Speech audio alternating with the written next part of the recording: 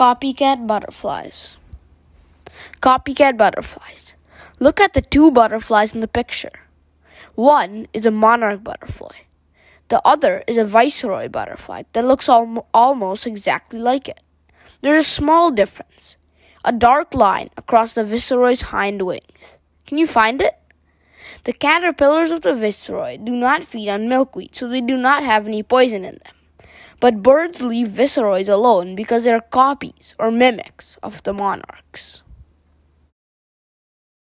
Hey guys, if you liked the video, don't forget to like, subscribe, comment, and turn on post notifications. Bye!